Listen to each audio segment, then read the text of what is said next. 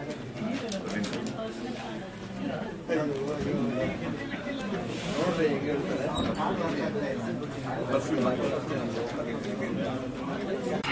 ವೇದಿಕೆಯನ್ನ ಸದುಪಯೋಗಪಡಿಸಿಕೊಳ್ಳುವಂತಹ ತಂಡಗಳನ್ನ ನಾವು ಸಾಕಷ್ಟು ಬಾರಿ ನೋಡ್ತಾ ಇದ್ದೀವಿ ಕೂಡ. ಅಂತಹ ಹೊಸಬರ ತಂಡದ ಲಿಸ್ಟ್ಗೆ ಸೇರ್ಪಡೆಯಾಗ್ತಾ ಇದೆ ವಾಸಂತಿ ನಲಿದಾಗ ಸಿನಿಮಾ ತಂಡ. ವಾಸಂತಿ ನಲಿದಾಗ ಖಂಡಿತವಾಗಿ ಇದೊಂದು ರೊಮ್ಯಾಂಟಿಕ್ ಕಥಾ ಹಂದರವನ್ನ ಹೊಂದಿರುವಂತಹ ಸಿನಿಮಾ. ವಾಸಂತಿ ನಲಿದಾಗ ಸಿನಿಮಾದಲ್ಲಿ ಏನಿದೆ, ಪ್ರೇಕ್ಷಕರು ಯಾಕೆ ಥಿಯೇಟರ್ಗೆ ಹೋಗ್ಬೇಕು, ಎಲ್ಲ ಪ್ರಶ್ನೆಗಳಿಗೆ ಉತ್ತರ ನೀಡುವ ಸಲುವಾಗಿ ನಮ್ಮೊಂದಿಗೆ ವಾಸಂತಿ ನಲಿದಾಗ ಚಿತ್ರತಂಡ ಜಾಯಿನ್ ಆಗಿದೆ. ಹಾಗಾಗಿ ಮೊದಲನೆಯದಾಗಿ ಪ್ರತಿಯೊಬ್ಬ ಕಲಾವಿದರು, ಟೆಕ್ನಿಷಿಯನ್ಸ್ ಎಲ್ಲರಿಗೂ ಕೂಡ ಜೋರಾದ ಚಪ್ಪಾಳೆಯೊಂದಿಗೆ ಕಾರ್ಯಕ್ರಮವನ್ನ ಪ್ರಾರಂಭ ಮಾಡ್ತಾ ಇದ್ದೀವಿ. ಇವತ್ತಿನ ಪ್ರೀತಿ ಪ್ರೇಮ ಅನ್ನೋದು ಹದಿವಯಸ್ಸಿನ ಮಕ್ಕಳನ್ನ ಹಾಳು ಮಾಡುತ್ತೆ ಅಂತಾರೆ. ಪ್ರೀತಿ ಪ್ರೇಮ ಅನ್ನೋದು ಹದಿವಯಸ್ಸಿನ ಮಕ್ಕಳಲ್ಲಿ ಜವಾಬ್ದಾರಿನ ತುಂಬುತ್ತೆ ಅನ್ನೋದಾದ್ರೆ ಅಂತಹ ಪ್ರೀತಿ ಎಲ್ಲಾ ಮಕ್ಕಳಲ್ಲಿ ಹುಟ್ಲಿ ಅನ್ನೋದು ಒಂದು ಸಿನಿಮಾ. ಮತ್ತೆ ಇದೇ ನಮ್ಮ ಸಿನಿಮಾದ ಧ್ಯೇಯವಾಕ್ಯ ಅಂತ ಹೇಳ್ಬೋದು. ವಾಸಂತಿ ನಲಿದಾಗ ನಾನು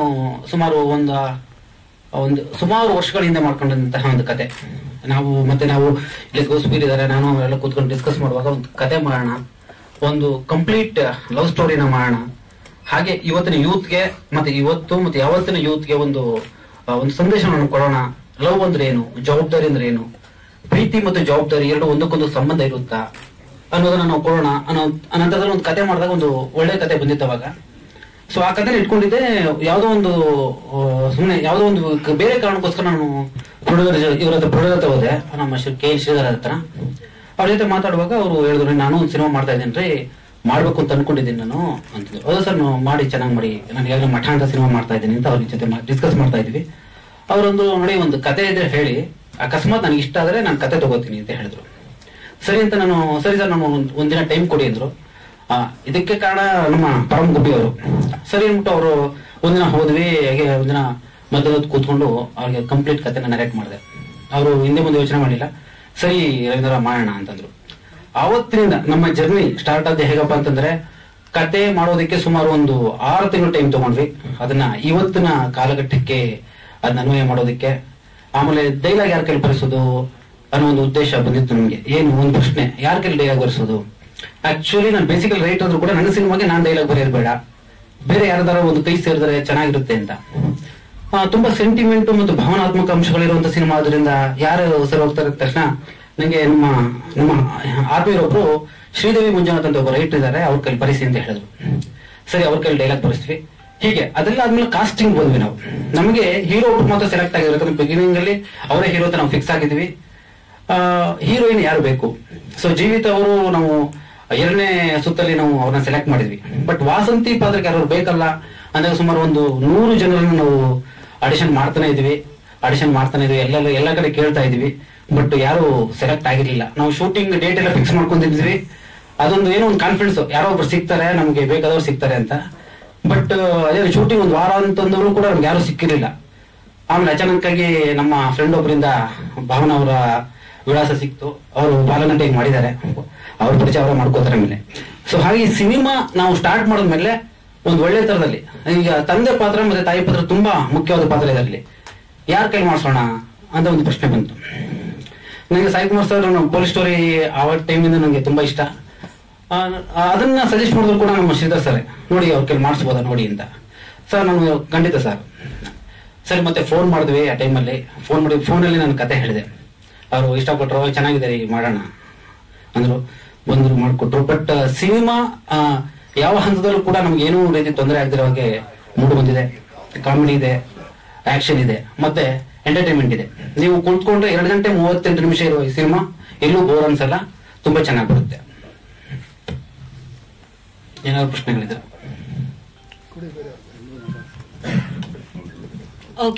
ನನ್ನ ವೃತ್ತಿ, ನಾನು ಇಂಜಿನಿಯರಿಂಗ್ ನಲ್ಲಿ ಮಾಡೆಲ್ಗಳು ಮಾಡ್ಕೊಂಡು ದೇಶಕ್ಕೆ ಬೇಕಾದಂತ ತಂತ್ರಜ್ಞಾನದ ಒಂದು ಫ್ಯಾಕ್ಟರಿ ಮಾಡ್ಕೊಂಡು ನಾನು ಜೀವನ ಮಾಡ್ಕೊಂಡು ನನ್ನ ವಯಸ್ಸು ಕಳೆದು ಬಿಡ್ತು. ಸಿನಿಮಾ ಗೀಳಲ್ಲಿ ಕಮ್ಮಿ. ಸಿನಿಮಾ ಮಾಡಿಸ್ಬೇಕು ಅಂತ ಒಂದು ಬಂತು. ಅವಾಗ ನನ್ನ ಮಗನ ಅವನು ಪಾಪ ಬಣ್ಣದ ಇದು ಕರಿತಾ ಇತ್ತು, ಸಣ್ಣ ಸಣ್ಣ ಸಿನಿಮಾಗಳ ಇದ್ರಲ್ಲೇನೆ ಸ್ಕೂಲ್ ದಿನಗಳಲ್ಲೇ ಸಿನಿಮಾಕ್ಕೆ ಹೋಗಿ ಅಭಿನಯ ಮಾಡ್ತಿದ್ದ. ನನಗೂ ಅವನು ದೂರದಿಂದ ನೋಡ್ತಿದ್ದೆ, ಇರ್ಲಿ ಪರವಾಗಿಲ್ಲ ನಮ್ ಬ್ಲಡ್ ಅಲ್ಲ ಅವನಿಗೂ ಇದ್ದೇ ಇರುತ್ತೆ. ಹಾಗಾಗಿ ಅಲ್ಲಿ ಇಲ್ಲಿ ಚಾನ್ಸ್ ಕೇಳೋದು ಬೇಡ, ಯಾಕೆ ನಾವೇ ಒಂದ್ ಸಿನಿಮಾ ಮಾಡೋಣ ಏನು ಅಂದ್ಬಿಟ್ಟು ಏನೋ ಒಂದ್ ಸ್ವಲ್ಪ ಕಷ್ಟಪಟ್ಬಿಟ್ಟು ಒಂದು ಸಿನಿಮಾ ಮಾಡ್ಬಿಟ್ಟು ಕತೆಗಾಗಿ ಹುಡುಕ್ತಾ ಇದ್ದೆ. ಸುಮಾರು ಒಂದು 50 ಕತೆ ಕೇಳಿದ್ದೆ.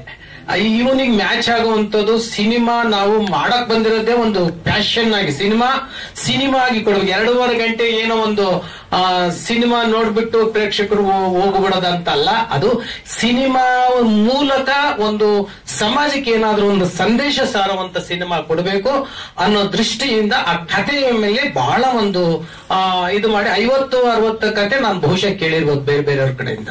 ಆಮೇಲೆ ರವೀಂದ್ರ ವಂಶಿಯವರು ನಮ್ಮ ಗುಬ್ಬಿಯವರು ಕರ್ಕೊಂಡ್ಬಂದ್ರು. ಅವಾಗ ಒಂದು ಸಿನಿಮಾ ಮಾಡಬೇಕು ಅಂತ ಅವ್ರನ್ನು ಮೊದಲೇ ಹೇಳಿದ್ರೆ, ನನಗೆ ಕತೆ ಇಷ್ಟ ಆದ್ರೆ ಮಾಡ್ತೀನಿ ಸರ್, ಕತೆ ಕೇಳ್ಬಿಟ್ಟು ಬಿಟ್ಬಿಟ್ಟು ಹೋಗ್ಬತ್ತು, ಬೇಸರ ಮಾಡ್ಕೋಬೇಡಿ ಅಂತ. ಅವ್ರು ಖಂಡಿತ ಹೇಳಿದ್ರು. ಒಂದ್ ಕತೆಗೆ ಹೇಳ್ತಿದ್ದಂಗೆ ನನಗೆ ಕಣ್ಣಲ್ಲಿ ಕಣ್ಣೀರು ಬಂತು. ಆಕ್ಚುಲಿ ಈ ಕತೆ ಚೆನ್ನಾಗಿದೆ, ಒಂದು ತಂದೆ ಮಗನ್ನ ಹೇಗೆ ಇದು ಮಾಡಬೇಕು ಅನ್ನೋ ಒಂದು ತುಂಬಾ ಒಳ್ಳೆ ಸಂದೇಶವನ್ನ ಕಥೆಯಲ್ಲಿ ಇಟ್ಟಿದ್ರು. ನಂದು ಜೀವನದ ಒಂದು ಕಥೆನೂ ಅದ್ರಲ್ಲಿ ಒಂದು ಸ್ವಲ್ಪ ಇತ್ತು ಅದು. ಹಾಗಾಗಿ ಇದು ಚೆನ್ನಾಗಿದೆ, ಇದೇ ಕತೆ ಮಾಡೋಣ ಅಂತ ಹೇಳ್ಬಿಟ್ಟು ಆ ಕಥೆನ ಫಿಕ್ಸ್ ಮಾಡ್ಕೊಂಡ್ವಿ. ಆ ಕತೆಗೆ ಟೈಟ್ಲ್ ಬೇಕಾಗಿತ್ತಲ್ಲ, ಆ ಟೈಟ್ಲ್ಗೂ ಕೂಡ ಅದೊಂದು ಚೆನ್ನಾಗಿದೆ. ರಾಜ್ಕುಮಾರ್ ಅವರು ನಮ್ಮ ಅಣ್ಣವರು ಅವ್ರ ಸಿನಿಮಾದ ಒಂದು ಹಾಡು ಬರ್ತಾ ಇತ್ತು. ಆ ಹಾಡು ಕೇಳಿದಾಗ್ಲೇನೆ ನನಗೆ ಬಂದಿದ್ದು, ನನ್ನ ಮಗ ಬಂದ್ ಕೇಳಪ್ಪ ಈ ಸಿನಿಮಾಗೆ ಏನ್ ಹೆಸರಿಡ್ತೀರಾ ಅಂತೇಳಿ. ಅವಾಗ ಹೋಗ್ತಾನೆ ಹಾಡು ಬರ್ತಾ ಇತ್ತು ಟಿವಿನಲ್ಲೆಲ್ಲ, ನನಗೂ ಗುಯ್ಗುಡ್ತಾ ಇತ್ತು. ಅವಾಗ ನಾನು ಅದನ್ನೇ ಹಾಡು ಹೇಳೋ ಮೂಲಕ ನಾನು ಅವ್ನಿಗೆ ಸಿನಿಮಾ ಡೈಲಾಗ್ ಕೇಳ್ಬಿಟ್ಟೆ. ಏನು ಅಂತ ಅಪ್ಪ ಏನು ವಾಸಂತಿನಲ್ಲಿದ್ದಾಗ, ಹೌದು ಕಣೋ ಅಂದ್ಬಿಟ್ಟೆ ನಾನು. ಅದೇನೆ 100 ಕತೆ ಡೈಲಾಗ್ ಬರ್ದಿದ್ರು ಕೂಡ ನಾವು ಕಡೆಗೆ ವಸಂತಿನಲ್ಲಿದ್ದಾಗ ಅಂತ ಉಳ್ಕೊಳ್ತು. ಆ ವಸಂತಿನಲ್ಲಿದ್ದಾಗ ಅನ್ನೋದು ತುಂಬಾ ಜನ, ನಾನು ಎಷ್ಟು ಜನ ಕೇಳಿದ್ರು ಕೂಡ ಎಲ್ಲರೂ ಪಾಸಿಟಿವ್ ಆಗಿ ಬಹಳ ಒಳ್ಳೆ ಹೆಸರು, ಈ ಹೆಸರೇ ತುಂಬಾ ಚೆನ್ನಾಗಿದೆ, ಅಟ್ರಾಕ್ಟಿವ್ ಆಗಿದೆ ಅಂತೇಳಿ ಅಂದ್ರು. ಆ ಸಿನಿ ಜರ್ನಿ ಬಂತು. ಬಟ್ ಆ ಸಿನಿಮಾನು ಕೂಡ ತುಂಬಾನೇ ಚೆನ್ನಾಗಿ ಬಂತು. ಅವಶ್ಯಕ್ಕೆ ಏನೇನು ಬೇಕು ಯಾವುದೇ ಕೊರತೆನೂ ಮಾಡ್ದಂಗೆ ಒಳ್ಳೆ ಇದು ಹೊರಾಂಗಣ ಚಿತ್ರೀಕರಣ, ಹಾಡುಗಳು ಹಾಗೆ ಯಾವುದರಲ್ಲೂ ಕಾಂಪ್ರಮೈಸ್ ಮಾಡದೆ ಈ ಚಿತ್ರ ಚೆನ್ನಾಗಿ ಮೂಡಿ ಬಂದಿದೆ. ಆ ಶುಭ ಸಂದರ್ಭವನ್ನ ತಮ್ಮೆಲ್ಲರ ಜೊತೆಲಿ ಹಂಚ್ಕೋಬೇಕು ಅನ್ನೋ ಈ ಒಂದು ದಿನ ಪರ್ವಕಾಲ ಕೂಡಿ ಬಂದಿರೋದ್ರಿಂದ ನನಗೆ ಬಹಳ ಸಂತೋಷ ಆಗಿದೆ. ತಮ್ಮೆಲ್ಲರನ್ನು ಉದ್ದೇಶಿಸಿ ನಾನು ಮಾತಾಡೋಕೆ ಅವಕಾಶ ಕಲ್ಪಿಸಿಕೊಟ್ಟು ತಮ್ಮೆಲ್ಲರಿಗೂ ವಂದನೆಗಳನ್ನು ತಿಳಿಸ್ತಾ ಇದ್ದೀನಿ. Thank you so much sir. ಪ್ರೀತಿಯಿಂದ ಸಂಜು ಅಂತ ಕರೀತಾರೆ ಮನೆಯಲ್ಲಿ. ಸೊ ನಮ್ಮ ಅಪ್ಪ ಹೇಳಿದಂಗೆ ನಾನು ಒಂದು ಕಾರ್ಪೊರೇಟ್ ಕಂಪನಿಯಲ್ಲಿ ಕೆಲಸ ಮಾಡ್ತಾ ಇದ್ದೆ. ಡಿಗ್ರಿ ಮುಗಿಸಿ ಕಾರ್ಪೊರೇಟ್ ಕಂಪನಿಯಲ್ಲಿ ಕೆಲಸ ಮಾಡಿ ಆ ಜೀವನ ನಂಗೆ ಯಾಕೋ ಸಾಕಾಗಿಲ್ಲ, ಸಮಾಧಾನ ಕೊಟ್ಟಿಲ್ಲ. ಯಾಕಂದ್ರೆ ನಂಗೆ ಚಿಕ್ಕ ವಯಸ್ಸಿಂದನೂ ನಂಗೆ ಪ್ಯಾಷನ್ ಇದ್ದಿದೆ, ನಾನು ಒಂದು ಆಕ್ಟರ್ ಆಗ್ಬೇಕು ಅಂತ. ನಾವು ದೊಡ್ಡ ಕಲಾವಿದರನ್ನೆಲ್ಲ ನೋಡ್ಬಿಟ್ಟು ಬೆಳೆದಿರೋರು. ರಾಜ್ಕುಮಾರ್ ಸರ್ ಆಗಿರ್ಲಿ, ಇವಾಗ ನಮ್ ಲೇಟ್ ಪುನೀತ್ ರಾಜ್ಕುಮಾರ್ ಸರ್ ಆಗಿರ್ಲಿ, ಅವರೆಲ್ಲ ನಮಗೆ ತುಂಬಾ ಇನ್ಸ್ಪೈರ್ ಆಗ್ತಾರೆ. ಸೊ ಅವ್ರು ನೋಡಿ ಅವ್ರ ದಾರಿ ಇಟ್ಕೊಂಡು ನಾವು ಬರ್ಬೇಕು ಅಂತ ತುಂಬಾ ಇಷ್ಟಪಟ್ಟು, ತುಂಬಾ ಕಷ್ಟಪಟ್ಟು ಇರ್ಬೇಕು ಅಂತ ನಮ್ಗೆ ಆಸೆ ಇತ್ತು. ಹಾಗೆ ತುಂಬಾ ಆಡಿಷನ್ಸ್ ಕೊಡ್ತಾ ಇದ್ವಿ. ಚಿಕ್ಕ ವಯಸ್ಸಿಂದ ಆಡಿಷನ್ಸ್ ಕೊಡ್ತಾ ಇದ್ವಿ. ಒಂದು ಡ್ಯಾನ್ಸ್ ಕ್ಲಾಸ್ಗೆ ಹೋಗಿ ಅಲ್ಲಿಂದ ಜೂನಿಯರ್ ಆರ್ಟಿಸ್ಟ್ ಆಗೆಲ್ಲ ಚಾನ್ಸ್ ಸಿಗ್ತಾ ಇತ್ತು. ಯಾವ್ದು ಬರ್ತಿದ್ದು ಎಲ್ಲಾದ್ರೂ ಜೂನಿಯರ್ ಆರ್ಟಿಸ್ಟ್ ಆಗಿ ಮಾಡ್ತಾ ಇದ್ದೆ. ಆಮೇಲೆ ತುಂಬಾ ವರ್ಷ ಗ್ಯಾಪ್ ಆಯ್ತು. ಸೊ ಸದ್ಯಕ್ ಬೇಡ, ಯಾಕೋ ಒಳ್ಳೆ ಕ್ಯಾರೆಕ್ಟರ್ ಸಿಕ್ತಿಲ್ಲ, ಯಾರು ನನ್ನ ಕರೆದು ನನ್ನ ಅಂದ್ರೆ ಒಳ್ಳೆ ಕ್ಯಾರೆಕ್ಟರ್ ಸಿಕ್ತಿಲ್ಲ ಅಂತ ನಮ್ಗೆ ಬೇಸರ ಆಗಿತ್ತು. ಅದಕ್ಕೆ ಸರಿ ಆಯ್ತು, ನಂದು ಕೆಲಸ, ನಂದು ಗ್ರಾಜುಯೇಷನ್ ಮುಗಿಸಿ ನಾನು 2 ವರ್ಷ ಕಾರ್ಪೊರೇಟ್ ಕಂಪನಿಯಲ್ಲಿ ಕೆಲಸ ಮಾಡಿ, ಆದ್ರೂ ಅಲ್ಲಿ ನನಗೆ ಮತ್ತೆ ಕಷ್ಟ ಆಗ್ತಾ ಇತ್ತು. ನನಗೆ ಚಿಕ್ಕ ವಯಸ್ಸಿಂದ ಇದ್ದಿದ್ದು ನನ್ನ ಏಮು, ನನ್ನ ಗುರಿ ಏನೇ ಇತ್ತು, ನಾನೊಂದು ಕಾರ್ಪೊರೇಟ್ ಕಂಪನಿಯಲ್ಲಿ ಕೆಲಸ ಮಾಡಕ್ ಆಗ್ತಿರ್ಲಿಲ್ಲ. ಅದಕ್ಕೆ ನಾನು ಹೇಗೋ ನಮ್ಮ ಅಪ್ಪನ್ ಕೇಳ್ದೆ, ಅಪ್ಪ ನನಗೆ ಆಗ್ತಿಲ್ಲ ಈ ತರ ಕೆಲಸ ಮಾಡಕ್ಕೆ, ಏನ್ ಮಾಡೋಣ ಹೇಳು ಅಂತ. ಸೊ ಅಪ್ಪ ಹೇಳಿದ್ರು ಸರಿ ಆಯ್ತು. ಅವ್ರಿಗೂ ಒಂದು ಆಸೆ ಇತ್ತು, ನಮಗೂ ಒಂದು ಆಸೆ ಇತ್ತು. ಸರಿ ಅವರೇ ಪ್ರೊಡ್ಯೂಸ್ ಮಾಡ್ತೀವಿ ಮಾಡ್ತಾರಂದ್ರು. ಸರಿ ಆಯ್ತು. ನಾನು ಹೇಗಾರ ಮಾಡಿ ನಾನು ಹೀರೋ ಆಗ್ಲೇಬೇಕು ಅಂತ ಏನ್ ಕೇಳ್ಕೊಂಡಿಲ್ಲ ಫಸ್ಟ್. ಸರಿ ಯಾವ್ದಾರ ಯಾರೋ ದೊಡ್ಡ ಹೀರೋ ಜೊತೆ ನಾನೊಂದು ಕ್ಯಾರೆಕ್ಟರ್ ಕೊಟ್ಬಿಡಿ ಸಾಕು ಅಂತ ಹೇಳಿದ್ದು. ಆಮೇಲೆ ಸರಿ ಪರವಾಗಿಲ್ಲ, ನೀನ್ ಇಷ್ಟು ಕಷ್ಟ ಪಡ್ತಿದ್ದೆ, ಸರಿ ಆಯ್ತು ಹೀರೋ ಆಗಿ ಮಾಡು ಅಂತ ಹೇಳಿದ್ರು. ಸರಿ ಆಯ್ತಂತ ಹಾಗೆ ಖುಷಿಯಾಗೇ ಇದೆ. ಸೊ ಹೀರೋ ಆದೆ ಅಂತ ಸುಮ್ನೆ ಹಂಗೆ ನಾನು ಕೊಂಬೆಲ್ಲ ಏನು ಬಂದಿಲ್ಲ. ಅದಕ್ಕೆ ಏನ್ ಬೇಕೋ ಅದಕ್ಕೆಲ್ಲ ಕಷ್ಟ ನಾನು ಪಟ್ಟಿದ್ದೀನಿ. ಫಸ್ಟ್ ಆಕ್ಟಿಂಗ್, ಯಾರೇ ಹೀರೋ ಬಂದ್ರು ಫಸ್ಟ್ ಆಕ್ಟಿಂಗ್ ಕಲಿಬೇಕು. ಸೊ ನಾರ್ಮಲ್ ಆಗಿ ಆಕ್ಟಿಂಗ್ ಕ್ಲಾಸ್ಗೆಲ್ಲ ಹೋಗಿ ಅದೊಂದು 6 months ಆಕ್ಟಿಂಗ್ ಕ್ಲಾಸ್ಗೆ ಹೋದೆ.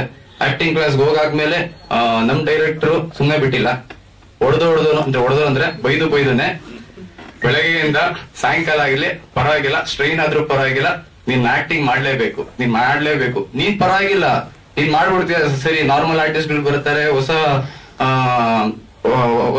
ಹುಡುಗರೆಲ್ಲ ಬರ್ತಾರೆ, ಹುಡುಗಿರೆಲ್ಲ ಬರ್ತಾರೆ, ಅವ್ರ ಜೊತೆ ಮಾಡ್ಬೋದು. ಬಟ್ ಸಾಯಿ ಕುಮಾರ್ ಸರ್ ಜೊತೆ ಹೆಂಗ್ ಮಾಡ್ತೀಯ? ಸಾಯಿ ಕುಮಾರ್ ಸರ್, ಸಾಧು ಸರ್ ಅವ್ರ ಮುಂದೆ ಏನಾದ್ರು ನೀನು ಫಂಬಲ್ ಆದ್ರೆ ತೊದಲ್ದ್ರೆ ಏನ್ ಮಾಡ್ತೀರಾ? ಆಮೇಲೆ ಸುಮ್ನೆ ಅವ್ರು ಬೇಜಾರ್ ಮಾಡ್ಕೊಂತಾರೆ ಅಂದ್ರು.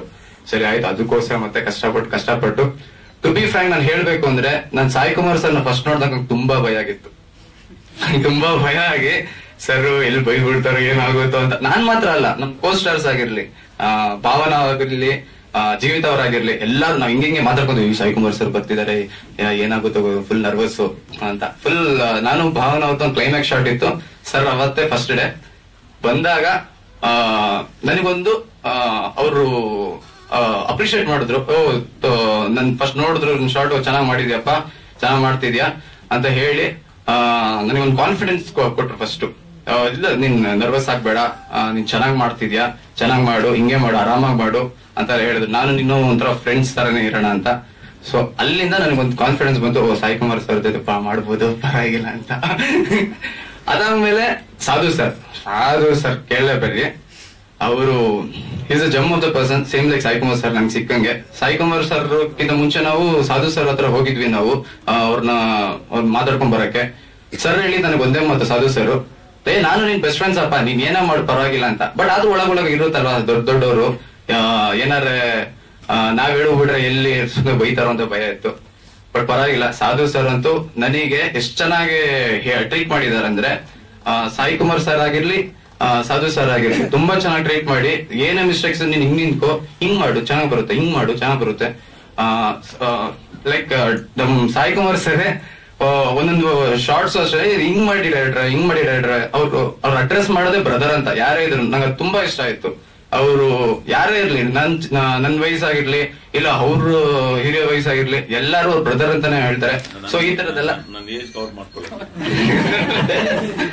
ಸೊ ಈ ತರದೆಲ್ಲ ನಮ್ಮನ್ನೆಲ್ಲ ಮೋಟಿವೇಟ್ ಮಾಡ್ತಾರೆ. ಸರ್ ಅಂತೂ ನನ್ ಮಾತ್ರ ಅಲ್ಲ, ನಮ್ಮಂತ ಯಂಗ್ಸ್ಟರ್ಸ್ ತುಂಬಾ ಜನನ್ನ ಮೋಟಿವೇಟ್ ಮಾಡಿದ್ದಾರೆ.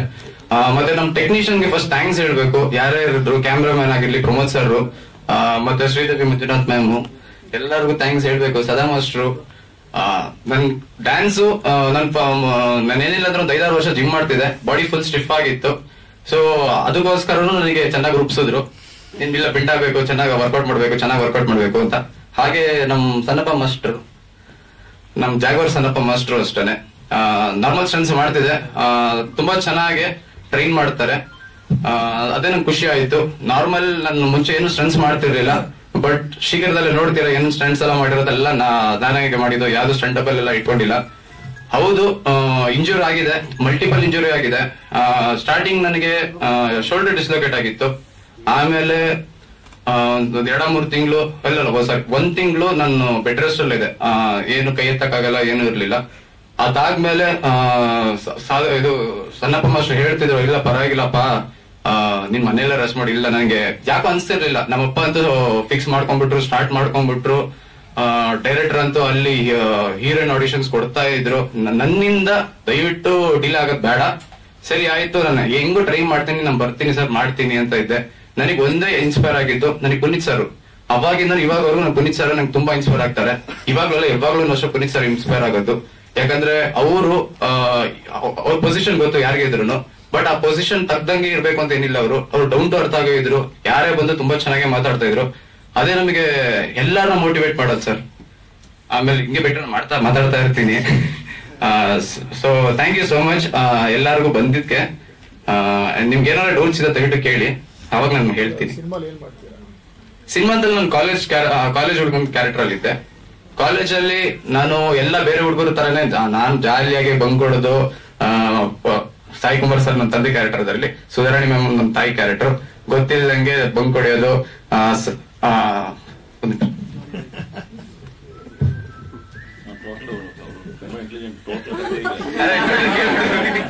ಅಲ್ಲಿ ಒಂದ್ ಸ್ವಲ್ಪ ಸಸ್ಪೆನ್ಸ್ ಗಳಿದೆ, ಅದೆಲ್ಲ ಇವಾಗ ಹೇಳಲ್ಲ, ಅದಕ್ಕೆ ರಿವೀಲ್ ಮಾಡಿ ಎಲ್ಲ ಹೇಳ್ಬಿಟ್ಟಿರ್ತೀವಿ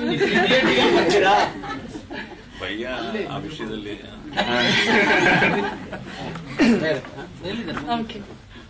ಮಂಜು sir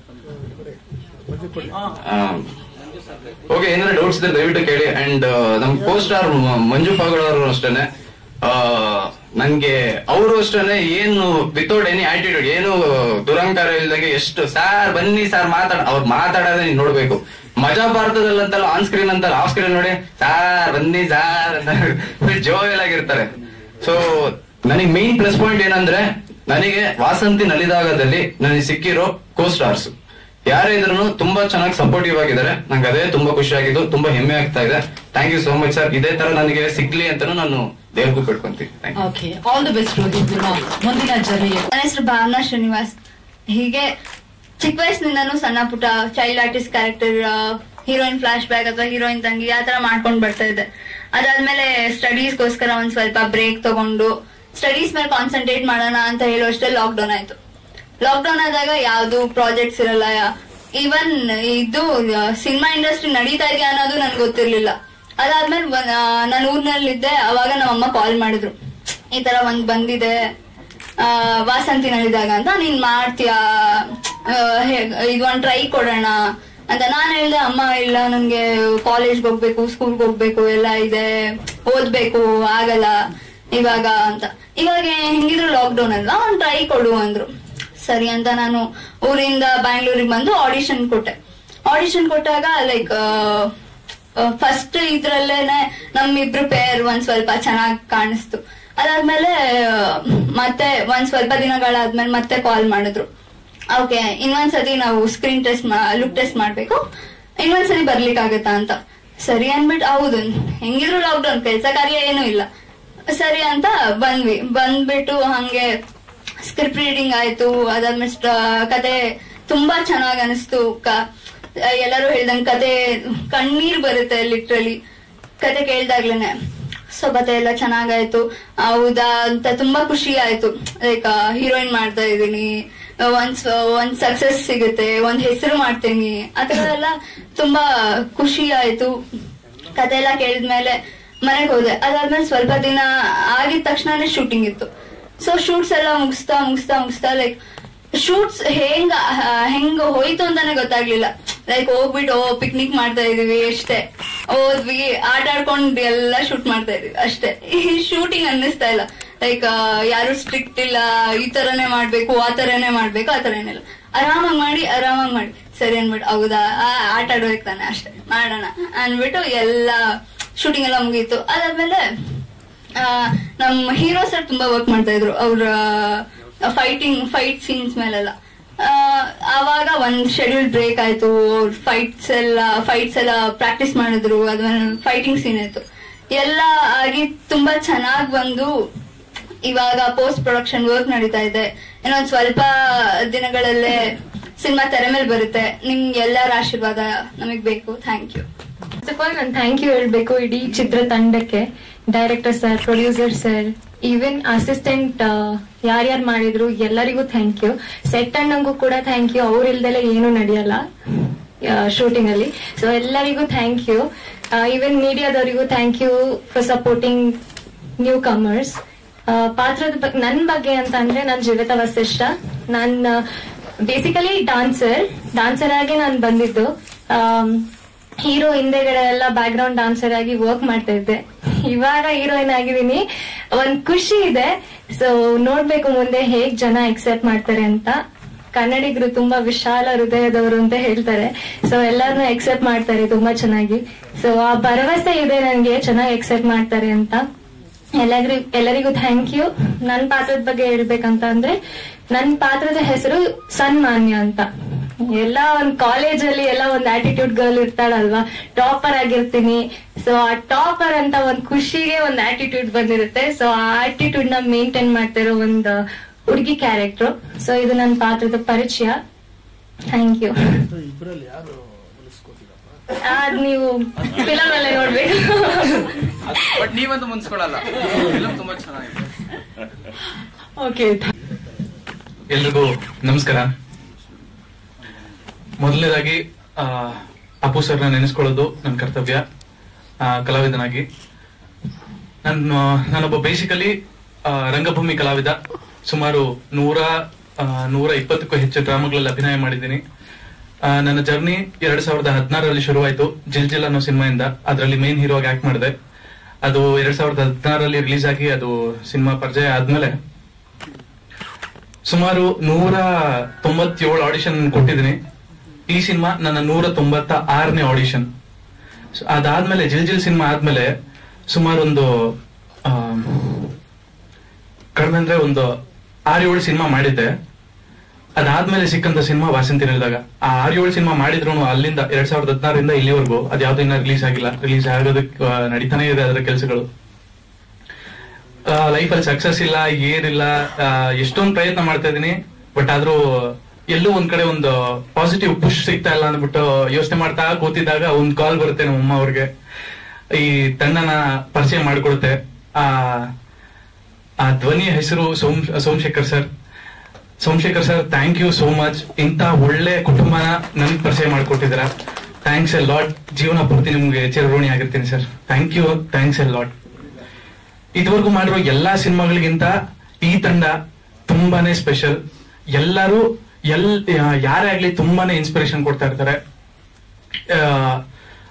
bunch of good people ಅಂತಾರಲ್ಲ, ಆತರ ಒಂದು ಒಳ್ಳೆ ತಂಡ ಇದು. ಎಲ್ಲಾರು ಪಾಸಿಟಿವ್ ಆಗಿರ್ತಾರೆ, ಎಲ್ಲಾರು ಎನರ್ಜೆಟಿಕ್ ಆಗಿರ್ತಾರೆ, ಎಲ್ಲಾರು ಪೀಸ್ಫುಲ್ ಆಗಿರ್ತಾರೆ. ನಾನ್ ಮಾಡಿರೋ ಎಲ್ಲಾ ಸಿನಿಮಾಗಳಿಗಿಂತ ಈ ಸಿನಿಮಾ ತುಂಬಾನೇ ಡಿಫ್ರೆಂಟ್ ಅಂಡ್ ತುಂಬಾನೇ ಒಳ್ಳೆ ಸಿನಿಮಾ ಕೂಡ. ನಾನ್ ಮಾಡಿರೋ ಎಲ್ಲಾ ಸಿನಿಮಾಗಳಿಗಿಂತ ಈ ಸಿನಿಮಾ ತುಂಬಾ ಚೆನ್ನಾಗಿ ಬಂದಿದೆ. ಅದೇ ನನ್ ಹೋಪ್. ನಾನು ಆಡಿಷನ್ ಕೊಡಕ್ ಹೋದಾಗ ನಾನು ಯಾವ್ದೋ ನಾರ್ಮಲ್ ಕ್ಯಾರೆಕ್ಟರು ಅಥವಾ ಸೆಕೆಂಡ್ ಹೀರೋ ಏನಾದ್ರು ಕೊಡ್ತಾರೆ ಅಂದ್ಬಿಟ್ಟು ನಾನು ಅನ್ಕೊಂಡಿದ್ದೆ. ಆಡಿಷನ್ ಕೊಟ್ಟಾದ್ಮೇಲೆ ವಿಲನ್ ಅಂದ್ಬಿಟ್ಟು ಅಂದ್ರು. ಅಂದ್ರೆ ತಕ್ಷಣ ಹೇಳಿಲ್ಲ. ಮನೆಗೆ ಹೋದ್ಮೇಲೆ ನನ್ಗೆ ಇನ್ಫಾರ್ಮ್ ಮಾಡಿದ್ರು, ವಿಲನ್ ಕ್ಯಾರೆಕ್ಟರ್. ನಾನು ಯೋಚನೆ ಮಾಡಿದೆ, ವಿಲನ್ ಕ್ಯಾರೆಕ್ಟರ್ ಹೆಂಗಪ್ಪ ಮಾಡೋದು ಅಂತ ಯೋಚನೆ ಮಾಡ್ಬೇಕಾರೆ ಯಾರೋ ಒಬ್ಬ ಫ್ರೆಂಡ್, ನನ್ಗೆ ಕೆಲವರು ಫ್ರೆಂಡ್ಸ್ ಇರ್ತಾರ, ಅವ್ರ ಹತ್ರ ಎಲ್ಲ ಕೇಳ್ಬೇಕಾರೆ, ಮಗ ವಿಲನ್ ಆಗಿ ಒಂದು ಅವಕಾಶ ಸಿಕ್ಕಿದೀವ, ಏನೋ ಮಾಡೋದ ನೀಗಿನ ವಿಲನ್ ಏನ್ ತಲೆ ಕಟ್ಟಿದೆ ನಿನ್ಗೆ, ವಿಲನ ನೀನು ಮಕ್ಕ ನೋಡ್ಕೊ ಒಂದ್ಸಲ ಕನ್ನಡಿಯಲ್ಲಿ ಅಂದ್ಬಿಟ್ಟಂದ್ರು. ಯಾಕಾಗಲ್ಲ ಅಂದ್ಬಿಟ್ಟು ನಮ್ಗೆ ಒಂದು ಮನ್ಸಲ್ಲಿ ಅನಿಸ್ತು, ಯಾಕೆ ಮಾಡ್ಬಾರ್ದು? ನಾನೊಬ್ಬ ಆಕ್ಟರ್, ನನ್ ಹೀರೋ, ವಿಲನ್, ಸೆಕೆಂಡ್ ಹೀರೋ ಇವೆಲ್ಲ ಅಲ್ಲ. ನಾನೊಬ್ಬ ಕಲಾವಿದ, ನಾನೊಬ್ಬ ನಟ. ನನ್ನ ಪ್ರೂವ್ ಮಾಡ್ಕೊಳ್ಬೇಕು. ನನ್ಗೆ ಇಂತ ಸಾಕಷ್ಟು ಅವಕಾಶಗಳು ಮುಂದೆ ಬರುತ್ತೆ, ಅದನ್ನೆಲ್ಲ ನಾನು ಫೇಸ್ ಮಾಡ್ಬೇಕು. ಇವಾಗ್ಲೇ ನಾನು ಬೇಡ ಅನ್ಕೊಂಡ್ಬಿಟ್ರೆ ಹೆಂಗೆ ಅಂದ್ಬಿಟ್ಟು ಇರ್ಲಿ ಮಾಡ್ಬೇಕು ಅಂತ ಫಿಕ್ಸ್ ಆಗಿ ಮಾಡಿದ್ದು. ತುಂಬಾನೇ ಕಷ್ಟಪಟ್ಟಿದ್ದೀನಿ. ವಿಲನ್ ಆಗಿ ಸೆಲೆಕ್ಟ್ ಆಗಿ ಮಾರನೇ ದಿವಸನೇ ಸ್ಟಂಟ್ಸ್ ಕಲಿಯೋದು ಕಳಿಸ್ತಾರೆ. ಅಣ್ಣವರು ಬ್ಲಾಸ್ಟ್ ಮಾಡ್ಬಿಡ್ತಾರೆ ನನ್ನ. ನಾಯಿ ಹೊಡೆದಂಗ್ ಹೊಡಿತಾರೆ ಸರ್. ನನ್ ಕಷ್ಟ ಯಾರು ಕೇಳ್ಕೋಬೇಕೋ ಗೊತ್ತಿಲ್ಲ. ಈ ಕಡೆ ಸಿನಿಮಾ ಅವಕಾಶ ಬಿಡಂಗಿಲ್ಲ. ಸರ್ ಈಗ್ಲೂ ಸರ್ ನೀಟಾಗಿ ಗುಂಡಾಗಿದ್ದ ನನ್ನ ಗುಂಡ್ ಮೇಲೆ ಒಂದು ಇವಾಗ ಗಾಡಿಲಿ ಹೋಗ್ಬೇಕಾದ್ರೆ ಒಂದು ಹಂಸ್ ಬರುತ್ತಲ್ಲ, ಹಂಗಾಗಿದೆ ಸರ್. ಅಣ್ಣವ್ರು ಹೊಡ್ತಿರೋ ಏಟು. ಅದನ್ನ ಸಿನಿಮಾದಲ್ಲಿ ನೋಡಿ ಸರ್. ಸೊ ಅದಾದ್ಮೇಲೆ ಸ್ವಲ್ಪ ರಿಹರ್ಸಲ್ಸ್ ಆಯ್ತು. ಸಿನಿಮಾ ಶೂಟ್ಗೆ ಹೋದ್ವಿ. ಫಸ್ಟ್ ಯಾವುದೇ ಸಿನಿಮಾ ತಗೊಳ್ಳಿ ಸರ್, ನಾವ್ ಎಷ್ಟೇ ಸಿನಿಮಾ ಮಾಡಿದ್ರು ಹೊಸ ಸಿನಿಮಾ ಸೆಟ್ಗೆ ಹೋದಾಗ ಕ್ಯಾಮ್ರಾ ಮುಂದೆ ನಿಂತಾಗ ಏನೋ ಒಂಥರ ಫಿಯರ್ ಇರುತ್ತೆ. ಎಂತ ಆರ್ಟಿಸ್ಟ್ಗೆ ಆಗ್ಲಿ ಒಂದು ಫಸ್ಟ್ 4 ಟೇಕ್ 5 ಟೇಕ್ ಅದು ಹೋಯ್ತು. ಅದಾದ್ಮೇಲೆ ಇಲ್ಲ ಮಾಡ್ಬೇಕು ಅಂದ್ಬಿಟ್ಟೊಂದು ಎನರ್ಜಿ ಬಂದು ತಗೊಂಡು ಎಲ್ಲ ಚೆನ್ನಾಗಿ ಸಪೋರ್ಟ್ ಮಾಡಿದ್ರು. ಎಲ್ಲ ಡೈರೆಕ್ಟರ್ ಕೂಡ ಪೀಸ್ಫುಲ್ ಆಗಿ ಒಂದು ಸ್ವಲ್ಪ ಎಂಕರೇಜ್ ಮಾಡಿದ್ರು. ತುಂಬಾ ಚೆನ್ನಾಗಿ ಬಂದಿದೆ ಸರ್ ಸಿನಿಮಾ. ಈ ಸಿನಿಮಾ ಇಡೀ ಕರ್ನಾಟಕ ಜನತೆಗೆ ಮನ್ಸಲ್ಲಿ ಉಳ್ಕೊಳ್ಳುವಂತ ಸಿನಿಮಾ ಆಗುತ್ತೆ, ನಾನ್ ಗ್ಯಾರಂಟಿ. ನಿಮ್ಗೆ ಈ ಸಿನಿಮಾ ದಯವಿಟ್ಟು ಎಲ್ಲರೂ ಥಿಯೇಟರ್ ಅಲ್ಲಿ ಈ ಸಿನಿಮಾನ ನೋಡಿ. ವಾಸಂತಿ ನಲಿದಾಗ ಟೈಟಲ್ ಕೇಳಿದ ತಕ್ಷಣ ತುಂಬಾನೇ ಚೆನ್ನಾಗಿದೆ. ನಿಮ್ ಮನ್ಸಲ್ಲಿ ಉಳ್ಕೊಳ್ಳುವಂತ ಸಿನಿಮಾ ಆಗುತ್ತೆ, ನಾನಂತೂ ಗ್ಯಾರಂಟಿ ಸರ್. ನನ್ನ ಇನ್ಸ್ಟಾಗ್ರಾಮ್ ಪ್ರೊಫೈಲ್ ಇದು ಕೊಡ್ತೀನಿ, ನೀವ್ ಎಲ್ರು ಸಿನಿಮಾ ಬಂದು ನೋಡಿ. ನಿಮ್ಗೆ ಯಾರಿಗೆ ಆಗ್ಲಿ ಇಷ್ಟ ಆಗಿಲ್ಲ ಅಂದ್ರೆ ನಿಮ್ ಅಮೌಂಟ್ ಏನಿದೆ ನನ್ನ ಇನ್ಸ್ಟಾಗ್ರಾಮ್ ಮೆಸೇಜ್ ಮಾಡಿ, ನಾನ್ ವಾಪಸ್ ಕೊಡ್ತೀನಿ ಸರ್. ಅದಂತೂ ನಾನು ಗ್ಯಾರಂಟಿ.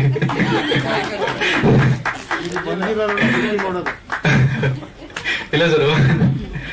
ಸೊ ನಮ್ ಹೀರೋ ಬಗ್ಗೆ ಹೇಳ್ಬೇಕು. ತುಂಬಾನೇ ಎನರ್ಜೆಟಿಕ್, ತುಂಬಾನೇ ಟ್ಯಾಲೆಂಟೆಡ್ ಸರ್. ನಾರ್ಮಲಿ ನಾನು ಎಷ್ಟೋ ಜನನ ನೋಡಿದ್ದೀನಿ ಸರ್. ನಾನು ಮಾಡಿರೋ ಒಂದು 9 ಸಿನಿಮಾಗಳಲ್ಲಿ ಎಷ್ಟೊಂದು ಜನ ನೋಡಿದ್ದೀನಿ. ಏನೋ ನಾರ್ಮಲ್ ಆಗಿ ಕೆಲವರು ಪ್ಯಾಷನ್ ಅಂದ್ಬಿಟ್ಟು ಬರ್ತಾರೆ, ಕಲಿಯೋದಿಲ್ಲ, ಮಾಡ್ಬಿಡ್ತಾರೆ. ಅದು ವರ್ಕೌಟ್ ಆಗ್ಲಿಲ್ಲ ಅಂದ್ರೆ ಬಿಡು ಅಂದ್ಬಿಟ್ಟು ಮನೆಗೆ ಹೋಗ್ಬಿಡ್ತಾರೆ. ಬಟ್ ಈ ವ್ಯಕ್ತಿ ಆತರ ಅಲ್ಲ ಸರ್. ತುಂಬಾನೇ ಎನರ್ಜೆಟಿಕ್, ತುಂಬಾನೇ ಹಾರ್ಡ್ ವರ್ಕರ್, ತುಂಬಾನೇ ಡೆಡಿಕೇಶನ್ ಇದೆ. ಸಿನಿಮಾ ಆಗಿದ ತಕ್ಷಣ, ಸಿನಿಮಾ ಸ್ಕೆಡ್ಯೂಲ್ ಬ್ರೇಕ್ ಕೊಟ್ಟಿದ ತಕ್ಷಣ ನಾವು ಆರಾಮಾಗಿ ಪಿಜ್ಜಾ ತಿನ್ಕೊಂಡು ಮನೇಲಿ ಆರಾಮಾಗಿ ರೆಸ್ಟ್ ತಗೊಳ್ತಾ ಇದ್ರೆ ವರ್ಕೌಟ್ ಮಾಡ್ತಾ ಇರ್ತಾವೆ ಹೋಗ್ಬಿಟ್ಟು. ಒಂಥರ ಬೀಸ್ಟ್ ಆಫ್ ಸ್ಯಾಂಡಲ್ವುಡ್ ಅಂತ ನಾನು ಅನ್ಕೊಂಡಿದ್ದೀನಿ.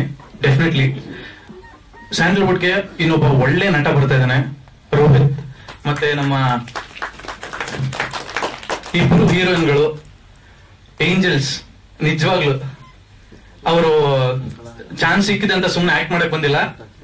ಅವ್ರನ್ನ ನೀವು ಸ್ಕ್ರೀನ್ ಅಲ್ಲಿ ನೋಡಾದ್ಮೇಲೆ ನೀವೇ ಡೆಫಿನೆಟ್ ಆಗಿ ಹೇಳ್ತೀರಾ ಎಂತ ಒಳ್ಳೆ ನಟರಿ ಇವರು ಅಂತ. ಹೊಸಬ್ರು ಮಾಡ್ದಂಗೆ ದೇವರನಿಗೂ ಮಾಡಿಲ್ಲ ಸರ್ ಈ ಸಿನಿಮಾ. ಹೊಸತನ ಹೊಸಬ್ರು ಅಂತ ನಿಮ್ಗೆ ಅನ್ಸೋದೇ ಇಲ್ಲ. ಎಷ್ಟೋ ಎಕ್ಸ್ಪೀರಿಯನ್ಸ್ಡ್ ಆರ್ಟಿಸ್ಟ್ ಮಾಡಿರೋ ತರಾನೇ ಬಂದಿದೆ. ನಾನ್ ನೋಡಿದಾಗ ನನ್ಗೆ ಹಂಗೆ ಅನ್ಸಿದ್ದು. ನಾನ್ ಡಬ್ಬಿಂಗ್ ಮಾಡ್ಬೇಕಾದ್ರೆ ಲಿಟ್ರಲಿ ನನ್ಗೆ ಹಂಗೆ ಅನಿಸ್ತು. ತುಂಬಾ ಚೆನ್ನಾಗಿ ಮಾಡಿದ್ದಾರೆ. ಜೀವಿತ ಆಗಿರ್ಬೋದು, ಭಾವನ ಆಗಿರ್ಬೋದು, ಅದ್ಭುತವಾಗಿ ಮಾಡಿದ್ದಾರೆ. ಅಂಡ್ ಸಾಯಿ ಕುಮಾರ್ ಸರ್ಗೆ ತುಂಬಾನೇ thank you sir. Sai Kumar sir ಚಿಕ್ಕ ವಯಸ್ಸಲ್ಲಿ ಅವ್ರ ಹತ್ರ ಒಂದು ಪ್ರೈಸ್ ಇಸ್ಕೊಂಡು ಒಂದು ಫೋಟೋ ತೆಕ್ಕೊಂಡಿದ್ದೆ. ಇವಾಗ ಅವ್ರ ಜೊತೆ ಒಂದು ಸಿನಿಮಾದಲ್ಲಿ ಆಕ್ಟ್ ಮಾಡಿದ್ದೀನಿ. ತುಂಬಾನೇ ಥ್ಯಾಂಕ್ಸ್ ಸರ್. ತುಂಬಾ ಬಿಸಿ ಸ್ಕೆಡ್ಯೂಲ್ ಇದ್ರು ನಮಗೋಸ್ಕರ ನಮ್ಮನ್ನ ಎಂಕರೇಜ್ ಮಾಡೋದಕ್ಕೇನೆ ಅವರು ತುಂಬಾ ದೂರದಿಂದ ಬಂದಿದ್ದಾರೆ. ತುಂಬಾ ಅಂದ್ರೆ ತುಂಬಾ ಥ್ಯಾಂಕ್ಸ್ ಸರ್ ನಿಮ್ಗೆ. ಆಯ್ತಮ್ಮ, ಹೇಳ್ತೀನಿ. ಎಲ್ರಿಗೂ ನಮಸ್ಕಾರ. ಕ್ಷಮೆ ಇರ್ಲಿ, ಒಂದ್ ಸ್ವಲ್ಪ ಲೇಟ್ ಆಯ್ತು. ಆರ್ ನಗರ ಹೆವಿ ಮಳೆ ಬರ್ತಾಯಿತ್ತು, ಅದಕ್ಕೊಂದ್ ಸ್ವಲ್ಪ ಲೇಟ್ ಆಯ್ತು. Thank you sir. ಮೊದಲನೇದಾಗಿ ಅಲ್ಲಿ ಕುತ್ಕೊಂಡು ಇಲ್ಲಿ ಎದುರುಗಡೆ ನೋಡ್ದೆ, ಏನ್ ಮಾತಾಡ್ಬೇಕು ಗೊತ್ತಾಗ್ಲಿಲ್ಲ. ಇಲ್ಲೇ ಕೂರೋಣ ಅಂತ ಅನ್ಕೊಂಡಿದ್ದೆ. ಅಷ್ಟೊಂದು ಎಮ್ಮ ಕರೆದು ಇಲ್ಲಿ ಕೂರಿಸ್ಬಿಟ್ರು. ಸಾಯಿ ಕುಮಾರ್ ಸರ್ ನೋಡಿ ಯಾರ್ಯಾರು ರೇಗಿಸ್ಲಿ ಸರ್, ಚಿಕ್ಕ ವಯಸ್ಸಿಂದ ಪೊಲೀಸ್ ಡೈಲಾಗೆ ಸರ್ ಫಸ್ಟ್ ಬರ್ತಾ ಇದ್ದೆ ಏನೋ ಅಂತ ಹಂಗೆ ಮಾತಾಡ್ತಾ ಇದ್ದೆ. ಇವತ್ತು ನಿಮ್ಮ ನೋಡಿ ಬಹಳ ಖುಷಿ ಆಯ್ತು ಸರ್. ರವೀಂದ್ರ ಸರ್ಗೆ ಥ್ಯಾಂಕ್ಸ್ ಹೇಳ್ತೀನಿ. ಒಳ್ಳೆ ಪಾತ್ರ ಕೊಟ್ಟಿದ್ದಾರೆ ರವೀಣ, ಬಹಳ ಥ್ಯಾಂಕ್ಸ್ ಅಣ್ಣ. ಒಂದು ಖುಷಿ ಯಾವುದು, ಬೇಜಾರು ಯಾವುದು, ನಾಳೆ ದಿನ ಸಾಯಿ ಕುಮಾರ್ ಸರ್ ಬರ್ತಾರಂತೆ, ನಮಗೂ ಅವ್ರ ಜೊತೆ ಸೀನ್ ಇದೆ ಅಂತ ಬೆಳಿಗ್ಗೆಯಿಂದ ಸಂಜೆವರೆಗೂ ಕಾಯ್ತಾ ಇದೀವಿ. ಎಲ್ಲಿ ಬರ್ತಾ ಇಲ್ವಲ್ಲ. ಸಂಜೆ ಬಂದ ತಕ್ಷಣ ರವಿ ಸರ್ ಈ ಕಡೆ ಸಾಯಿ ಕುಮಾರ್ ಅವ್ರು ಇರ್ತಾರೆ ಅನ್ಕೊಂಡು ಈ ಕಡೆ ಆಕ್ಟ್ ಮಾಡಿ ಹೋಗ್ತಾ ಇರಿ ಅಂದ್ರು. ನಾನು ಅಯ್ಯೋ ಬೆಳಿಗ್ಗೆಯಿಂದ ಕಾಯ್ತಾ ಇದೀವಲ್ಲಪ್ಪ. ಅಲ್ಲ ಸರ್, ಸಾಯಿ ಕುಮಾರ್ ಇಲ್ಲ, ಬರ್ತಾರೆ, ನಾಳೆ ಬರ್ತಾರೆ, ನೀವೆಲ್ಲ ಇಲ್ಲೇ ಇರ್ತೀರ. ಅಲ್ಲಿ ಸುಧಾರಣಿ ಮೇಡಮ್ ಅವರು ಸಾಯಿ ಕುಮಾರ್ ಇರ್ತಾರೆ, ನೀವ್ ಮಾತಾಡ್ಬಿಟ್ಟು ಹಿಂಗ್ ಹೇಳ್ಬೇಕು. ಒಂದು ಡೈಲಾಗ್ ಎಲ್ಲ ಹೇಳಿ ಅಲ್ಲ, 2 ದಿನದಿಂದ ಸಾಯಿ ಕುಮಾರ್ ಸರ್ ಬರ್ತಾರೆ ನೋಡೋಣ ಅನ್ಕೊಂಡ್ರೆ ಹಿಂಗ್ ಮಾತಾಡ್ಸ್ ಕಳಿಸ್ಬಿಟ್ರು. ಅದೊಂದು ಬೇಜಾರು. ಅಲ್ಲ, ಇಲ್ಲಿ ಸಿಕ್ಕಿರೋದು ಬಹಳ ಖುಷಿ ಸರ್. ಇನ್ನೊಂದು ಬಹಳ ಖುಷಿ ಏನಂದ್ರೆ, ನಾನೊಬ್ಬ ಕಾಮಿಡಿ ಆರ್ಟಿಸ್ಟ್ ಆಗಿ ಸಾಧು ಸರ್ ಜೊತೆ ಫಸ್ಟ್ ಟೈಮ್ ಮಾಡಿದ್ದು. ಆ ಅವಕಾಶ ಕೊಡೋದಕ್ಕೆ ಬಹಳ ಥ್ಯಾಂಕ್ಸ್ ಸರ್. ಅವ್ರ ಅಕ್ಕ ಪಕ್ಕದಿಂದ ನೋಡಿದ ತಕ್ಷಣ ಹಿಂಗ್ ಕಂಡ್ಬಿಟ್ಟ ತಕ್ಷಣ ಚಿಕ್ಕ ವಯಸ್ಸಿಂದ ನೋಡಿ ರೂಢಿ ಆ ಜೊತೆಲೆ ಆಕ್ಟ್ ಮಾಡ್ಬೇಕಂದ್ರೆ ಬಾಯಿಗೆ ಬಂದಿತ್ತು ಪ್ರಾಣ. ಬಟ್ ಇಷ್ಟೆಲ್ಲ ಬಹಳ ಅದ್ಭುತ ಸನ್ನಿವೇಶಗಳಿದಾವೆ. ಅದರಲ್ಲಿ ಲಾಸ್ಟ್ ಎಪಿಸೋಡ್ ಅಂತೂ ತುಂಬಾ ಚೆನ್ನಾಗಿದೆ. ಡೈಲಾಗ್ಸ್ ಅಂತೂ ಸಖತ್ತಾಗಿದೆ. ಅಂದಾಗ ಒಂದು ಬೇಜಾರು ಏನಂದ್ರೆ, ಇಷ್ಟೆಲ್ಲ ಸೀನ್ ಮಾಡಿದ್ರು ಹೀರೋಯಿನ್ ಮಾತ್ರ ಕಾಣಿಸೇ ಇಲ್ಲ ಅಣ್ಣ ನಮ್ಗೆ. ಅದೇ ಆಮೇಲೆ ನಂಬರ್ ಕೊಡಿ, ಅಟ್ಲೀಸ್ಟ್ ಏನೋ ಮಾತಾಡುವ ಕಷ್ಟ ಸುಖ.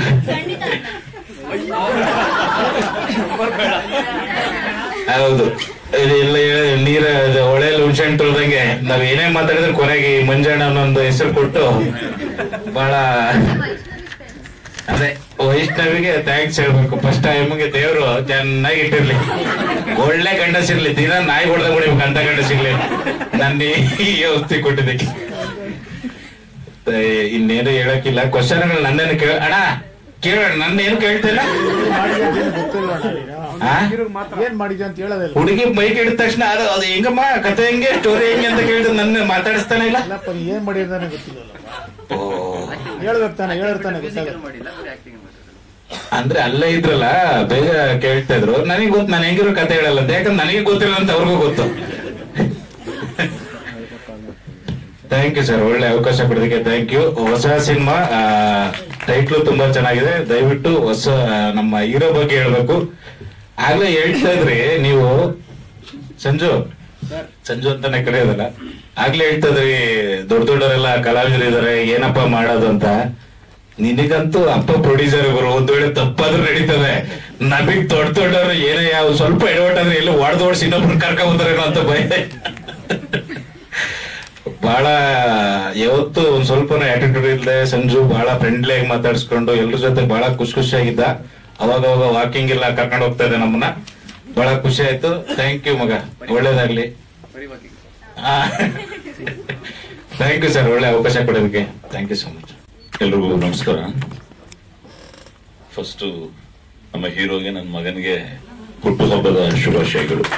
Happy birthday, god bless you. ಇದೆಲ್ಲ ಕೇಳಿದ್ಮೇಲೆ so many flash Bacs. Sridhar ಅವರ ಸ್ಥಾನದಲ್ಲಿ ಅಪ್ಪ, ರೋಹಿತ್ ಸ್ಥಾನದಲ್ಲಿ ನಾನು, ಅದಾದ್ಮೇಲೆ ಆ ಸ್ಥಾನದಲ್ಲಿ ನಾನು, ಈ ಸ್ಥಾನದಲ್ಲಿ ಈಗ ನನ್ನ ಮಗ ಆದಿ. ಈ ತರ it something like cinema is ಅದೇ ನಮಗೆ ಪ್ರಾಣ. ಸೊ ಈ ಪ್ರಪಂಚದಲ್ಲಿ, ಆ ಸಿನಿಮಾ ಪ್ರಪಂಚದಲ್ಲಿ ಚಿಕ್ಕ ವಯಸ್ಸಿನಿಂದ as A child actor I also started. ನಿಮಗೆಲ್ಲ ಗೊತ್ತು, ಈ ವರ್ಷ ಮೇಕಪ್ ಹಾಕೊಂಡು 50 ವರ್ಷ ಆಗ್ತಾ ಇದೆ. ಸೊ 1972 ಅಕ್ಟೋಬರ್ 20ನೇ ತಾರೀಕು ಮೆಡ್ರಾಸ್ ವಾಣಿ ಮಹಲಲ್ಲಿ ದುರ್ಯೋಧನ ಪಾತ್ರ. ಅದಾದ್ಮೇಲೆ ಡಾಕ್ಟರ್ ರಾಜ್ಕುಮಾರ್ ಅವರ ಬಬ್ರುವಾಹನ ನನಗೆ ಇನ್ಸ್ಪಿರೇಷನ್ ಡಬ್ಬಿಂಗ್ ಆರ್ಟಿಸ್ಟ್ ಆಗೋಕೆ. ಸೊ ಅಪ್ಪ ರಾಜ್ಕುಮಾರ್ ಅವರಿಗೆ ತೆಲುಗಲ್ಲಿ ವಾಯ್ಸ್ ಕೊಡ್ತಾ ಇದ್ರು, ಅಮ್ಮ ರಾಜ್ಕುಮಾರ್ ಅವ್ರ ಜೊತೆ ಆಕ್ಟ್ ಮಾಡಿದ್ರು. ನನ್ನ ಅದೃಷ್ಟ ಅವರು ಕಾಲ್ ಹತ್ರ ಕೂತ್ಕೊಂಡು ಬಬ್ರುವಾಹನ ಡೈಲಾಗ್ ಅವರಿಗೆ ಹೇಳಿದೆ. ಅದು ನನ್ನ ಅದೃಷ್ಟ, ಅವರು ನನ್ನ ಪೂರ್ವಜನ್ಮ ಸುಕೃತ. ಸೊ ಈಗ ರೋಹಿತ್ ಆಗ್ಲಿ, ಶ್ರೀಧರ್ ಅವರಾಗ್ಲಿ, ಅವ್ರು ಮಾತಾಡುವಾಗ ಗೊತ್ತಿಲ್ಲದೆ ಅದು every first experience is such A experience. ಏನೋ ಒಂದು ಕನಸು. ಬಿಕಾಸ್ ನನಗೆ ಇನ್ಸ್ಪಿರೇಷನ್ ಅಮ್ಮ ಅಪ್ಪ. ಈ ಆಲ್ವೇಸ್ ಹೇಳ್ತಾ ಇರ್ತೀನಿ, ಸ್ವರ ಅಪ್ಪ ಕೊಟ್ಟಿದ್ದು, ಸಂಸ್ಕಾರ ಅಮ್ಮ ಕೊಟ್ಟಿದ್ದು ಅಂತ. ಪೊಲೀಸ್ ಸ್ಟೋರಿ ಇಲ್ಲ ಅಂದ್ರೆ ಖಂಡಿತವಾಗ್ಲೂ ನಾನಿಲ್ಲ, ಮಂಜು ಭಯ್ಯ. ಯಾಕಂದ್ರೆ ಇದೇ ಭಯ ಇತ್ತು ಅಪ್ಪನ್ಗೆ, ನಾನು ಅವ್ರ ತರ ಆಗ್ಬಿಡ್ತೀನಿ, ಅವರು ಹೀರೋ ಆಗ್ಬೇಕು ಅಂತ ಬಂದ್ರು ಇಂಡಸ್ಟ್ರಿಗೆ. He came in 1954. ದೆನ್ ಅಮ್ಮ 57 ಅಲ್ಲಿ ಅಮ್ಮ ಬಂದ್ರು ಚೆನ್ನೈಗೆ. ಅವಾಗ ಶೂಟಿಂಗ್ಸ್ ಎಲ್ಲ ಚೆನ್ನೈ ತಾನೆ. ಸೊ 61 ಅಲ್ಲಿ ನಾನು ಹುಟ್ಟಿದೆ.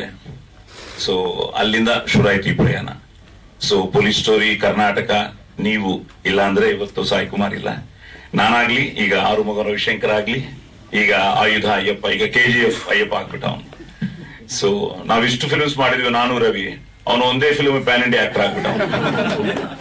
ಸೊ ಅದಕ್ಕೆ ಸಿನಿಮಾ ವಿ ಡೋಂಟ್ ನೋ ಏನಾಗುತ್ತೆ ಅನ್ನೋದು. ನಾವು ರಂಗಿತರಂಗ ಮಾಡುವಾಗ ತುಂಬಾ ಜನ ಆದ್ಮೇಲೆ ನನ್ನ ಕೇಳಿದ್ರು, ಭಯ್ಯ ಹೇಗ್ ನೀವು ಆ ಸಿನಿಮಾ ಒಪ್ಕೊಂಡ್ರು, ಚಿಕ್ಕ ಫಿಲ್ಮ್ ಅಲ್ವಾ, ಎಲ್ಲ ಹೊಸಬ್ರು ಏನು ಅಂತ. ಸೊ ನಾವು ಕ್ಯಾರೆಕ್ಟರ್ ಕೇಳುವಾಗ ವಿಕ್ಟ್ರಿ ವಾಸು ನನಗೆ ಫೋನ್ ಮಾಡ್ದ, ಈ ತರ ರವೀಂದ್ರ ಗೊತ್ತು ನನಗೆ, ರವೀಂದ್ರ ಆಲ್ರೆಡಿ ಡೈರೆಕ್ಟ್ ಮಾಡಿದಾನೆ ಅಂತ ಗೊತ್ತು, ಒಳ್ಳೆ ಡೈಲಾಗ್ಸ್ ಬರೀತಾನೆ ಅಂತ ಗೊತ್ತು.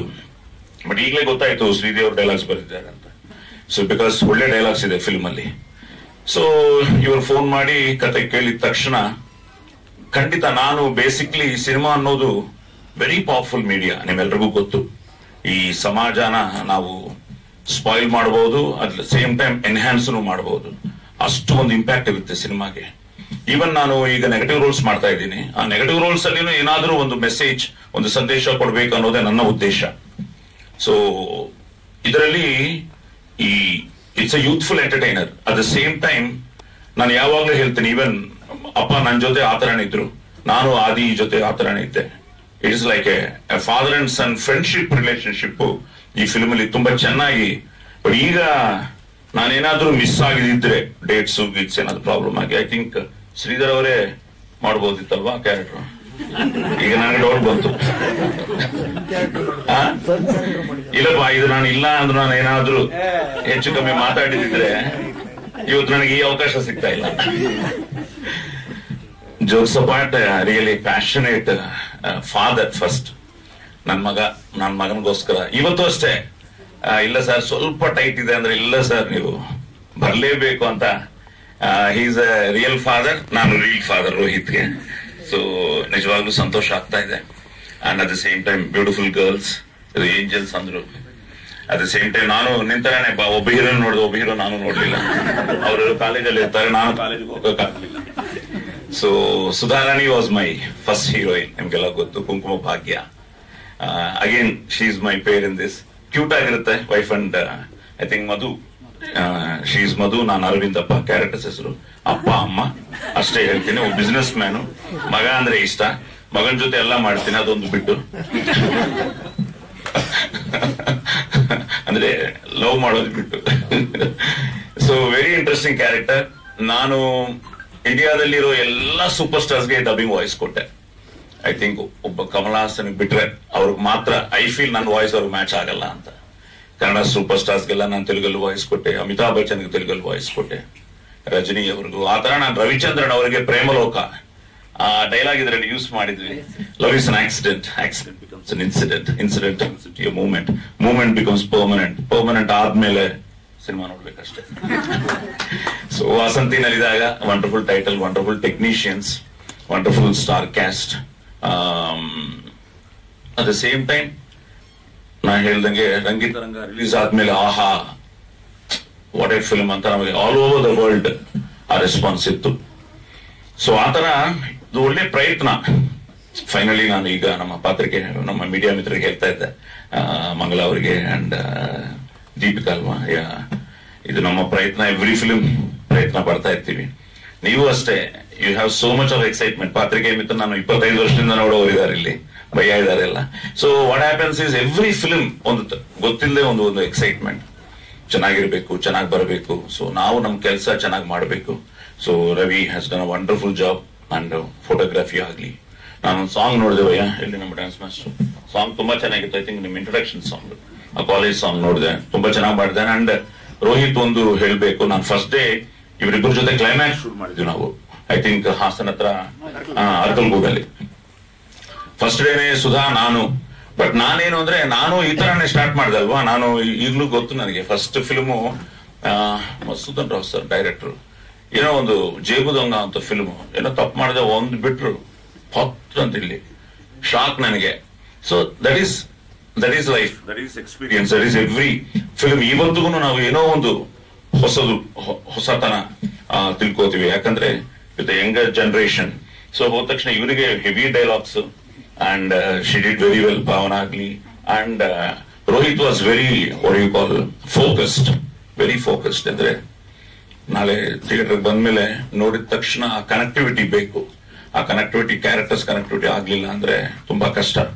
ಸೊ ಎಲ್ಲಾ ಆರ್ಟಿಸ್ಟ್ಗಳು think they have done a great job. ಒಳ್ಳೆ ಟೆಕ್ನಿಷಿಯನ್ಸ್, ಒಳ್ಳೆ ಕ್ಯಾಸ್ಟಿಂಗ್. ಅಂಡ್ ಶ್ರೀಧರ್ ಅವರು ನಿಜವಾಗ್ಲು ನಾನು ಆವಾಗ್ಲೂ ನೋಡ್ತಾ ಇದ್ದೀನಿ, ಫಸ್ಟ್ ಡೇ ಶೂಟ್ ನಿಂದ ಏನೋ ಗೊತ್ತಿಲ್ಲದೆ ಅವ್ರಿಗೆ, ನನ್ ಮಗ ಅಂತ. ಸರ್ ಒಳ್ಳೇದಾಗ್ಲಿ, ಖಂಡಿತ ಆಗುತ್ತೆ. Because I can understand your emotions. ಈ ಕಣ್ಣಲ್ಲಿ ನೀರಿದೆ, ಅದೇ ನೀರು ನಾನು ನನ್ನ ಫಸ್ಟ್ ಫಿಲ್ಮ್ ಪ್ರೇಮ ಕಾವಾಲಿ ಅಂತ ಆದಿ ಹೀರೋ ಮಾಡುವಾಗ ಈ ತರನೇ ನನಗೆ ಕಣ್ಣಲ್ಲಿ ನೀರಿತ್ತು. ಆ ಫಿಲ್ಮ್ 100 ಡೇಸ್ಗೆ ಅದು ಆನಂದ ಬಾಷ್ಪ ಆಯ್ತು. ಅಂದ್ರೆ ನಾನು ಇದೆಲ್ಲ ನೋಡ್ಕೊಂಡು 50 ವರ್ಷ ಆಯ್ತಲ್ಲ, ಬಟ್ ಇನ್ನು ಸ್ಟಿಲ್ ನಾಟ್ ಔಟ್ ಚೆನ್ನಾಗಿದೆ. ಎಸ್ಪೆಷಲಿ ಕನ್ನಡ ಈಗ ಒಂದು 7-8 ಫಿಲ್ಮ್ಸ್, ಒಳ್ಳೆ ಫಿಲ್ಮ್ಸ್ ರಿಲೀಸ್ ಆಗ್ತಾ ಇದೆ. ನನ್ನ ಫಿಲ್ಮ್ಸ್ ಆಗ್ಲಿ, ರವಿಶಂಕರ್ ಆಗ್ಲಿ, ಅಯ್ಯಪ್ಪ ಆಗ್ಲಿ. ಈಗ ಭಯ ಕೇಳ್ತಾ ಇದ್ರು ಆದಿನ ಇಂಟ್ರೊಡ್ಯೂಸ್ ಮಾಡ್ಬೇಕು ಅಂತ. ಖಂಡಿತವಾಗ್ಲೂ ಆದಿ ಆಗ್ಲಿ, ರವಿಶಂಕರ್ ಮಗ ಆಗ್ಲಿ, ಎಲ್ರೂ ಬರ್ತಾ ಇದಾರೆ. ತಿರ್ಗಾ ನಾವಿಲ್ಲಿ ಕೂತ್ಕೊಂಡು ಅವ್ರ ಬಗ್ಗೆ ನಾವು ನಿಮ್ಮ ಹತ್ರ ಮಾತಾಡ್ತೀವಿ. But every film is A new experience. So Vasanthi ನಲಿದಾಗ again new experience for me. ನಮ್ ಕೆಲಸ ನಾವು ಮಾಡಿದ್ವಿ. Finally Ravi final, because dubbing ಮಾಡ್ಬಿಟ್ಟೆ, ಚೆನ್ನಾಗಿ ಬಂದಿದೆ. ಬಟ್ ಫೈನಲ್ ಕಾಪಿ ಅಥವಾ ಸೋಲ್ ಹಾರ್ಟ್ ಇರಬೇಕು, ನೀವು ನೋಡ್ಬೇಕು, ಆಶೀರ್ವಾದ ಮಾಡಬೇಕು.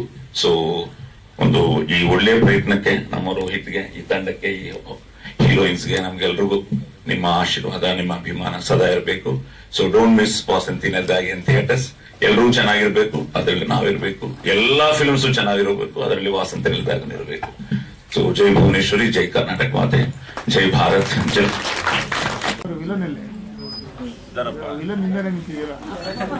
ಅವ್ರ ಬಗ್ಗೆ ಹೇಳಲ್ಲ.